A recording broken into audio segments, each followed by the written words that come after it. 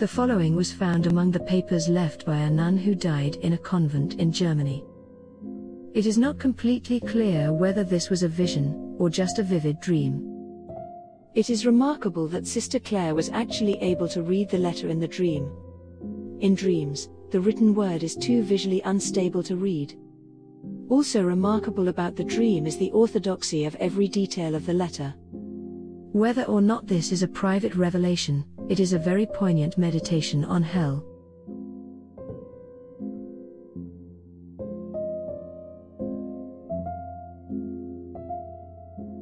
In my youth, I had a friend, Anne, who lived near my house. That is to say, we were mutually attached as companions and co-workers in the same office. After Anne married, I never saw her again. We never had what can be called a real friendship, but rather an amiable relationship. For this reason, when she married well and moved to a better neighborhood far from my home, I didn't really miss her that much. In mid-September of 1937 I was vacationing at Lake Garda when my mother wrote me this bit of gossip. Imagine, Anne died. She lost her life in an automobile accident. She was buried yesterday in M Cemetery. I was shocked by the news. I knew that Anne had never been very religious. Was she prepared when God called her suddenly from this life? The next morning I assisted at Mass in the chapel of the convent boarding house where I was rooming. I prayed fervently for the eternal rest of her soul and offered my Holy Communion for that intention. Throughout the day I was unsettled, and that night I slept fitfully. Once, I awoke suddenly, hearing something that sounded like my door being opened. Startled, I turned on the light, noting that the time on the clock on my nightstand showed 10 minutes after midnight. The house was quiet and I saw nothing unusual. The only sound was from the waves of Lake Garda breaking monotonously on the garden wall. There was no wind. Nonetheless, I thought I heard something else after the rattling of the door. A swooshing sound like something being dropped. It reminded me of when my former office manager was in a bad mood and dropped some problem papers on my desk for me to resolve. Should I get up and look around? I wondered. But since all remained quiet, it didn't seem worthwhile. It was probably just my imagination, somewhat overwrought by the news of the death of my friend. I rolled over, prayed several Our Fathers for the poor souls in purgatory, and returned to sleep. I then dreamed that I arose at 6 to go to morning mass in the house chapel. Upon opening the door of my room, I stepped on a parcel containing the pages of a letter. I picked it up and recognized Anne's handwriting. I cried out in fright. My fingers trembled, and my mind was so shaken I couldn't even think to say an Our Father. I felt like I was suffocating, and needed open air to breathe. I hastily finished arranging myself, put the letter in my purse, and rushed from the house. Once outside, I followed a winding path up through the hills, past the olive and laurel trees and the neighboring farms, and then on beyond the famous Gardezana highway. The day was breaking with the brilliant light of the morning sun. On other days, I would stop every 100 steps or so, to marvel at the magnificent view of the lake and beautiful Garda Island. The sparkling blue tones of the water delighted me, and like a child gazing with awe at her grandfather, I would gaze with admiration upon the ashen-colored Mount Baldo that rose some 7,200 feet above the opposite shore of the lake. On this morning, however, I was oblivious to everything around me. After walking a quarter of an hour, I sank mechanically to the ground on the riverbank between two cypress trees where only the day before I had been happily reading a novel, Lady Teresa. For the first time I looked at the cypress trees, conscious of them as symbols of death, something I had taken no notice of before, since these trees are quite common here in the south. I took the letter from my purse. There was no signature, but it was, beyond any doubt, the handwriting of Anne. There was no mistaking the large, flowing S or the French T she made that used to irritate Mr. G at the office. It was not, however, written in her usual style of speaking, which was so amiable and charming. Like her, with those blue eyes and elegant nose. Only when we discussed religious topics did she become sarcastic and take on the rude tone and agitated cadence of the letter I now began to read.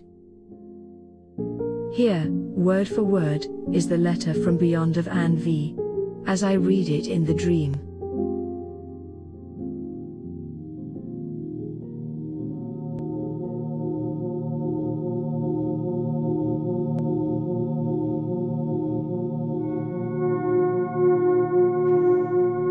Claire, do not pray for me. I am damned. Do not think that I am telling you this, and certain circumstances and details about my condemnation, as a sign of friendship. Here we no longer love anyone. I do it on the command of that power that never desires evil and always does good. In truth, I would like to see you here, where I will remain forever. Do not be surprised that I should say this. We all think the same way here. Our will is hardened in evil, in what you call evil. Even when we do something good, as I do now in opening your eyes about hell, it is not with any good intention. Do you remember when we worked together for 4 years in M? You were 23, and had already worked in the office for a half year when I arrived. You helped me out many times, and frequently gave me good advice while you were training me. But what is meant by that term good? At the time I praised your charity. How ridiculous! You helped me to please your own vanity, as I suspected at the time. Here we don't acknowledge good in anyone. You knew me in my youth, but I will fill in certain details. According to my parents' plans, I never should have existed. The disgrace of my conception was due to their carelessness. When I was born, my 2 sisters were already 14 and 15 years of age. How I wish that I had never been born. I wish I could annihilate myself at this moment and escape these torments. There could be no pleasure greater than to be able to end my existence. To do away with myself like a piece of cloth reduced to ashes, leaving no remnant behind. But I must exist. I must be as I have made myself, bearing the total blame for how I have ended. Before my parents married, they had moved away from their country villages to the city and drifted away from the church, making friends with others who had fallen away from the practice of the faith. They met at a dance, and 6 months later they were obliged to get married. During the wedding ceremony, a few drops of holy water fell on them, just enough to draw my mother to Sunday Mass a few times a year. She never taught me to pray correctly. She wore herself out over material concerns, even when our situation was not difficult. It is only with deep repugnance and unspeakable disgust that I write words such as pray, Mass, holy water, and church. I profoundly detest those who go to church, along with everyone and everything in general. For us, everything is a torture. Everything we came to understand at death, every recollection of life and of what we knew, is like a burning flame that torments us. All of these memories only show us the horrible sight of the graces we rejected. How this tortures us now. We do not eat, we do not sleep, we do not walk with human legs, as you know. Enchained in spirit, we reprobate stare with terror at our misspent lives, howling and gnashing our teeth, tormented and filled with hatred. Do you hear me? Here we drink hatred as if it were water. We all hate one another, and more than anything else, we hate God. I will try to make you understand how this is. The blessed in heaven must necessarily love him, for they constantly behold him in his awe-inspiring beauty. That makes them indescribably happy. We know this, and that knowledge fills us with fury. On earth, men know God through creation and revelation and are able to love him, but they are not forced to do so. The believer, I say this seething with fury, who contemplates and meditates upon Christ extended on the cross will love him. But when God approaches as avenger and judge, the soul who rejected him will hate him. As we hate him. That soul hates him with all the strength of its perverse will. It hates him eternally, by virtue of its deliberate resolution to reject God with which it ended its earthly life. This perverse act of the will can never be revoked, nor would we ever want to do so. I am forced to add that even now, God is still merciful to us. I say forced because even though I willingly write this letter, I cannot lie as I would like to. Much of what I put on this paper I write against my will. I also have to choke down the torrent of insults I would like to spew out against you and everything. God is merciful even to us here in that he did not allow us to do all the evil we wanted to do while on earth. Had he permitted us to do so, we would have added greatly to our guilt and chastisement. He allowed some of us to die early, as is my case, or permitted attenuating circumstances in others. Even now he shows us mercy, for he does not oblige us to draw near to him. He placed us in this distant place of hell, thus diminishing our torment. Every step closer to God would increase my suffering more than every step you might take toward a fire.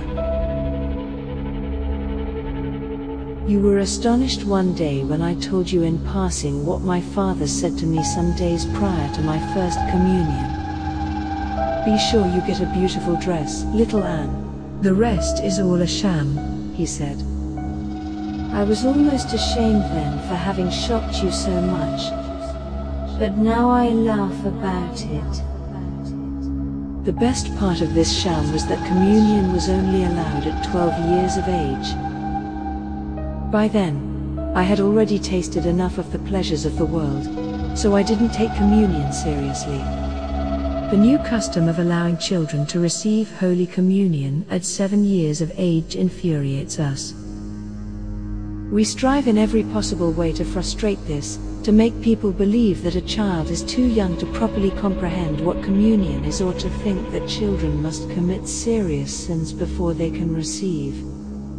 The white host, that is, the sacred host, will then be less damaging than if he were received with faith, hope, and love, the fruits of baptism, which are still alive in the heart of a child.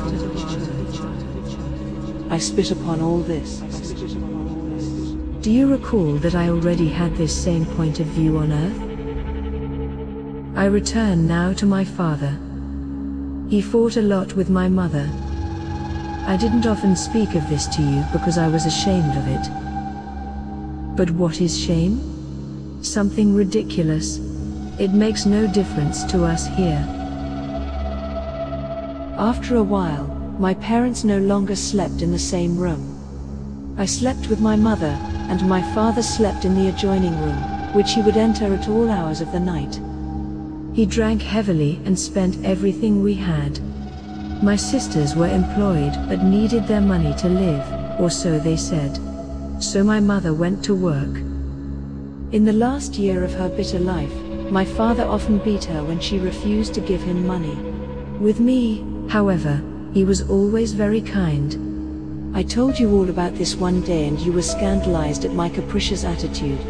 But what was there about me that didn't scandalize you? Such as when I returned new pairs of shoes twice in one day because the style of the heel wasn't modern enough for me. On the night my father died from a stroke, something happened that I never told you because I didn't want to hear your interpretation. Today, however, you ought to know it. The fact is memorable, for it is the first time that my true cruel spirit revealed itself. I was asleep in my mother's bedroom. She was sleeping deeply, as I could tell from her regular breathing. Suddenly, I heard someone say my name. An unfamiliar voice murmured, "What would happen if your father were to die?" I no longer loved my father after he had begun to mistreat my mother. Properly speaking, I no longer loved anyone. I only had some attachments to certain persons who were kind to me. Love without a natural motive rarely exists except in souls that live in the state of grace, which I did not. I'm sure he's not dying, I replied to the mysterious interlocutor. After a brief interval, I heard the same question. Without troubling myself as to its source, I sullenly replied, "It doesn't matter. He's not dying." For the third time the question came, "What would happen were your father to die?" In a flash certain scenes passed quickly through my mind: my father coming home drunk, his scolding and fighting with my mother, how he often embarrassed us in front of our neighbors and acquaintances. I cried out obstinately, "All right then, it's what he deserves. Let him die." Afterward, everything became still. The following morning, when my mother went upstairs to straighten father's room, she found the door locked. Around noon they forced it open. Father was lying half-dressed on his bed, dead. A corpse. He probably took a chill while hunting for beer in the cellar. He had already been sick for a long time. Marta K. and you made me enroll in a sodality for young women. I never told you how absurd I found the instructions of the two directors, although the games were amusing enough. As you know, I quickly came to play a preponderant role in them, which flattered me. I also found the excursions pleasant. I even allowed myself at times to be taken to confession and receive Holy Communion. I really had nothing to confess, for I never paid heed to answering for my thoughts and sentiments. And I was still not ready for worse things. One day you admonished me, "Anne, you will be lost if you don't pray more." In truth I prayed very little, and always reluctantly and with annoyance. You were indisputably right. All those who burn in hell either did not pray or did not pray enough. Prayer is the first step toward God. It is always decisive, especially prayer to that one who is the Mother of God, whose name it is not licit to pronounce. Devotion to her draws innumerable souls away from the devil, souls who by their sins would otherwise have fallen into his hands. I continue, but with fury, being obliged to do so. Praying is the easiest thing one can do on earth. God rightly linked salvation to this simplest of actions. To those who persevere in prayer, God grants, little by little, so much light and strength that even a drowning sinner can be raised up and saved, even if he is immersed in mud up to his chest. In fact, in the last years of my life I no longer prayed at all, and thus deprived myself of the graces without which no one can be saved. Here we no longer receive any grace. Even if we were to receive it, we would reject it with disdain. All the vacillations of earthly life come to an end in the beyond. In earthly life, man can pass from a state of sin to the state of grace. From grace he can fall into sin. I often fell from weakness, rarely from malice. But with death, this fluctuating yes and no, this rising and falling, comes to an end. With death, every individual enters into his final state, fixed and unalterable. As one advances in age, the rises and falls become fewer. It is true that until death one can either convert or turn one's back upon God. In death, however, man makes his decision with the last tremors of his will, mechanically, the same way he did throughout his life. A good or bad habit becomes second nature, and this is what moves a person one way or another in his final moments. So it was with me. For years I had lived apart from God. Consequently, when I received that final call of grace, I decided against him. It was fatal not because I had sinned so much, but rather because I had refused so often to amend my life.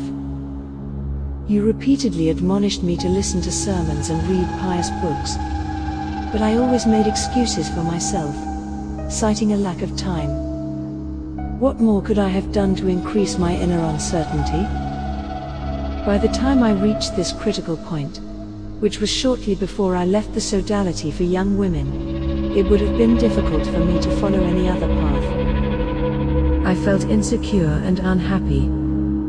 I had erected a huge wall that stood in the way of my conversion, although you apparently didn't realize it. You must have thought I could convert quite easily when you said to me once, "Anne, make a good confession and everything will be all right." I suspected that what you said was true, but the world, the flesh, and the devil already had me securely in their clutches. I never believed in the action of the devil, but now I attest that the devil exercises a powerful influence over persons such as I was then. Only many prayers on the part of others and myself, together with sacrifices and sufferings, would have managed to wrench me away from him. And then only slowly.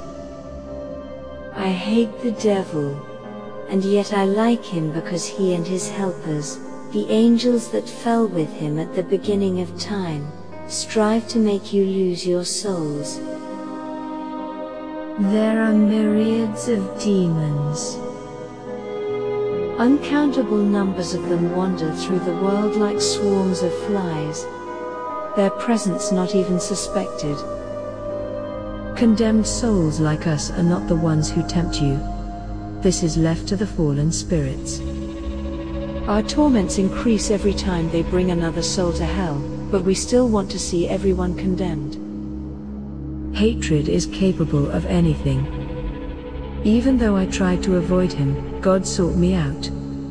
I prepared the way for grace by the works of natural charity I often did, following the natural inclination of my nature.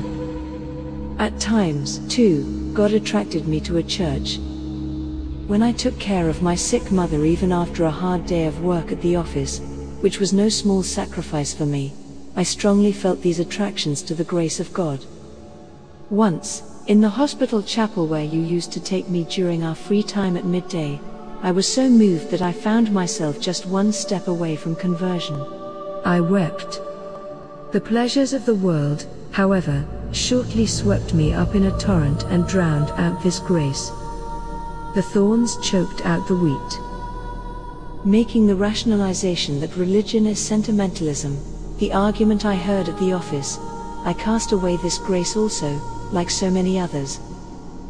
Once you reprimanded me because instead of genuflecting in church, I made only a slight inclination of my head. You thought it was laziness, not suspecting that I already no longer believed in the presence of Christ in the Blessed Sacrament. I believe it now, although only naturally, as one believes in a storm, by perceiving its signs and effects. In the meantime, I had found for myself a religion. The general opinion in the office, that after death a soul would return to this world as another being, with an endless succession of dying and returning again, pleased me. With this, I shut out the distressing problem of the hereafter to the point that I imagined it no longer troubled me. Why didn't you remind me of the parable of the rich man and poor Lazarus, in which the narrator sent one to hell and the other to paradise after they died? But what good would this reminder have done? I would have just considered it just more of your pious advice. Little by little I arranged a God, one privileged enough to be called a God, and at the same time distant enough that I didn't have to deal with him. I made him confusing enough to allow me to transform him, at will and without need to change religions, into a pantheistic God, or even to permit me to become a proud deist. This God had neither a heaven to console me, nor a hell to frighten me. I left him in peace. This is what my adoration of him consisted of. One easily believes in what one loves. With the passing of years, I became sufficiently convinced of my religion. I lived at ease with it, without its causing me any inconvenience. Only one thing would have been able to bring me to my senses, a profound and prolonged suffering. But this suffering never came. Do you now understand that saying, "Whom God loves, he chastises"? One summer day in July, the sodality of young women organized an outing. Yes, I liked those outings, but not the pious beaters who went on them. I had recently placed an image very different from the one of Our Lady of Grace on the altar of my heart. It was that fine manly figure of Max N from the nearby office. We had already conversed several times. On this occasion, he invited me out on the same Sunday that the sodality outing was planned. Another woman whom he had been dating was in the hospital. He had noticed, of course, that I had my eyes on him, but I had never thought of marrying him. He was wealthy, but too friendly with all the young ladies, in my opinion. Up until then I had wanted a man who would belong exclusively to me, and I would be his alone. Thus, I had always kept a certain distance between us. Max began to shower me with attentions from the day of that outing. Our conversation, of course, was certainly different from that of your pious women. The next day in the office, you reprimanded me for not having gone with you. I then told you about my Sunday diversion. Your first question was, did you go to Mass? How ridiculous. How could I have gone to Mass when we had agreed to leave at 6 in the morning? Do you remember that I heatedly added, the good God is not so mean-spirited as your little priests? Now I am forced to confess to you that, His infinite goodness notwithstanding, God takes everything much more seriously than any priest. After this first outing with Max, I only attended one more of your sodality meetings. I was attracted to some of the Christmas solemnities, but I had already dissociated myself from you interiorly. What interested me were movies, dances, and excursions. At times Max and I argued, but I knew how to keep him interested in me. After being released from the hospital, my rival was furious with me, and I found her quite disagreeable. Her anger worked in my favor, though, for my discreet calm impressed Max and ultimately led him to choose me over her. I knew just how to belittle her. I would speak calmly, seeming to be entirely objective, but spewing venom from within. Insinuations and actions like this can rapidly lead one to hell. They are diabolical, in the true sense of the word. Why am I telling you this? To show you how I came to separate myself definitively from God. To remove myself so far, it was not even necessary to be entirely familiar with Max. I knew that if I lowered myself to that too soon, he would think less of me. So I restrained myself and refused. In truth, I was ready to do anything I thought useful to reach my aim. I would stop at nothing to win Max. Gradually we fell in love, for both of us possessed certain admirable qualities that we could mutually appreciate. I was talented and had become a good conversationalist, so I eventually had Max in my hands, secure that he belonged only to me, at least in those last months before our wedding. This is what constituted my apostasy from God, making a mere creature into my God. The way this can be more fully realized is between two persons of opposite sex, if they have only a material love. For this becomes the allure, the sting, and the venom. The adoration I rendered to Max became an ardent religion for me. At this stage of my life I would still at times hypocritically run off during the office lunch hour to go to church, to listen to the silly priests, to say the rosary, and other such foolishness. You strove, with more or less intelligence, to encourage such practices, but apparently without suspecting that, in final analysis, I no longer believed in any of these things. I only sought to set my conscience at ease. I still needed that, in order to justify my apostasy. In the depth of my soul I lived in revolt against God. You did not perceive that. You always thought I was still Catholic. I wanted to be seen as such, and I even went so far as to make contributions to the church, thinking that a little insurance couldn't hurt me. As sure as you were with your answers, they always bounced off me. I was sure that you could not be right. This strained our relationship, and when my marriage put some distance between us, the pain of our separation was slight. Before my wedding, I went to confession and Holy Communion one more time, but it was a mere formality. My husband thought the same as I. We carried out that formality just like any other. You would call that unworthy. But after that unworthy communion, I had greater peace of mind. It was the last one of my life. Our married life was generally harmonious. We shared the same opinion on just about everything. That included our opinion regarding children. We didn't want the burden. Deep down, my husband wanted one child, but naturally no more. I was able to remove even this notion from his head.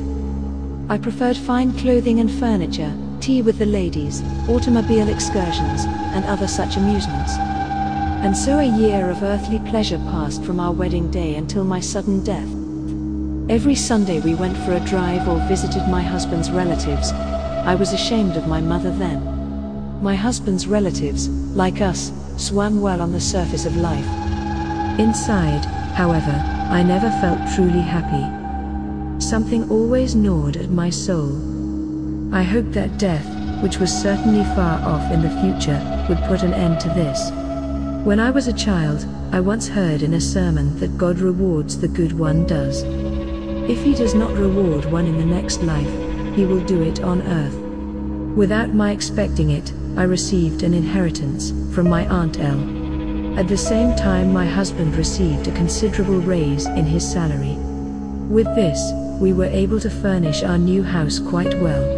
Any attachment to religion I might have had was almost gone, like the last glimmer of light on the far horizon. The bars and cafes of the city and the restaurants where we ate on our travels did not draw us any closer to God.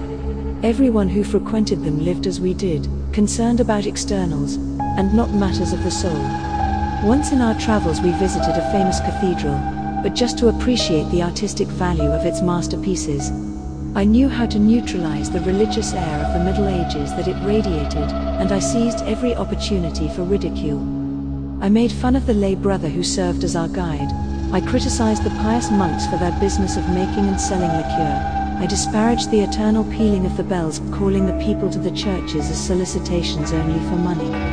Thus I rejected every grace that came knocking at my door. In particular, I let my sarcasm flow profusely at every depiction of hell in the books, the cemeteries, and other places where one could find devils roasting souls in red or yellow fires while their long-tailed associates kept arriving with more victims. Claire, hell might be poorly drawn, but it can never be exaggerated. Above all, I always scoffed at the fire of hell. Do you recall our conversation about the fire of hell when I jokingly put a lit match under your nose and asked, "Does it smell like this?" You quickly blew out the match, but here no one extinguishes the fire. Let me tell you something else. The fire that the Bible speaks about is not just the torment of conscience. Fire means fire.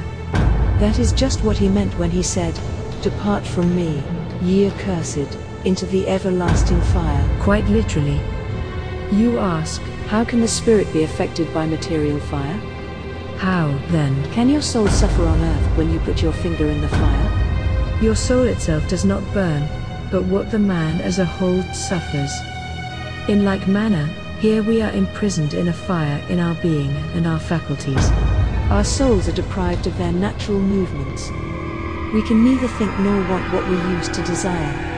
Do not even try to comprehend a mystery that goes against the laws of material nature. The fire of hell burns without consuming. Our greatest torment consists in knowing with certainty that we will never see God. How greatly we are tortured by that which we were indifferent to while on earth. When the knife lies on the table, it leaves you cold. You see its sharp edge, but you don't feel it. But the moment it enters your flesh, you scream with pain. Before, we only saw the loss of God, now we feel it. All the souls do not suffer equally. The more frivolous, malicious, and resolute one was in sin, the more the loss of God weighs upon the soul and the more tortured he feels for the abused creature.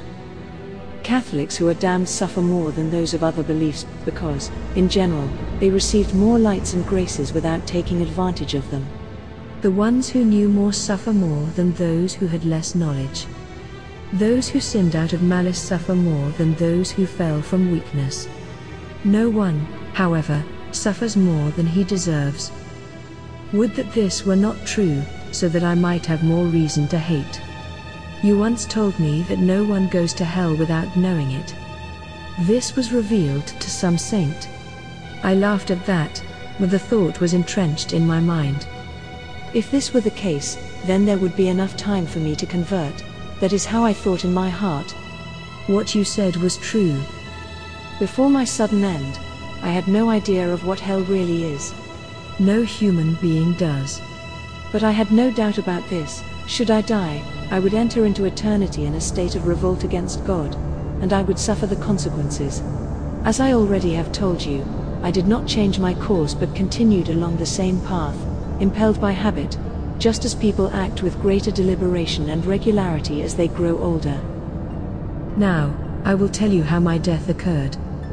1 week ago, I speak to you in the terms by which you measure time, for judging by the pain I have endured, I could already have been burning in hell for 10 years.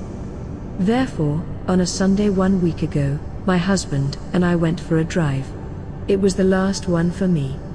The day was radiant and beautiful. I felt well and at ease, as I rarely did. An ominous presentiment, however, came over me as we drove. On the way home that evening, my husband and I were unexpectedly blinded by the lights of a car rapidly approaching from the opposite direction. My husband lost control of our car. Jesus! I shouted, not as a prayer, but as a scream. I felt a crushing pain, a trifle in comparison with my present torment. Then I lost consciousness. How strange. On that very morning, the idea had come to me unexpectedly that I could, after all, go to Mass again. It entered my mind almost like a supplication. My no, strong and determined, nipped the thought in the bud. I must finish with this once and for all, I thought, and I assumed all the consequences. And now I endure them. You know what happened after my death. The grief of my husband and my mother, my body laid out and the burial. You know all this down to the last detail, as do I through a natural intuition we have here. We have only a confused knowledge of what transpires in the world, but we know something of what concerned us. Thus I know also your whereabouts. At the moment of my death I awoke from a darkness. I found myself suddenly enveloped by a blinding light. It was at the same place where my body lay. It seemed almost like a theater, when the lights suddenly go out, the curtain noisily opens, and a tragically illuminated scene appears, the scene of my life. I saw my soul as in a mirror. I saw the graces I had trampled underfoot from the time I was young until that final no, given to God. I felt like an assassin brought to trial before its inanimate victim. Repent. Never. Did I feel shame for my actions? Not at all. Notwithstanding, it was impossible for me to remain in the presence of the God I had denied and rejected. Only one thing remained for me: flight. Thus, just as Cain fled from the body of Abel, so my soul sought to flee far from this terrible sight. That was my private judgment. The invisible judge spoke, "Depart from me." And my soul swiftly fell, like a selfless shadow, into the place of eternal torment.